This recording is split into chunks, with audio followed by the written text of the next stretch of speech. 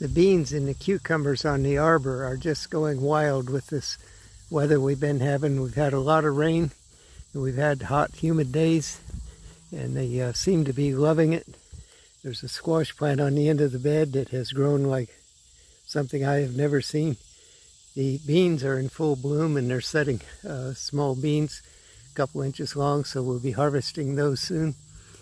They've gone to the top of the arbor and covered most of the arbor.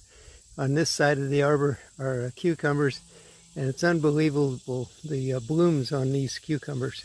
There are just hundreds of blooms in there, and they're covered with bees right now. Bumblebees and honeybees are in there working on them.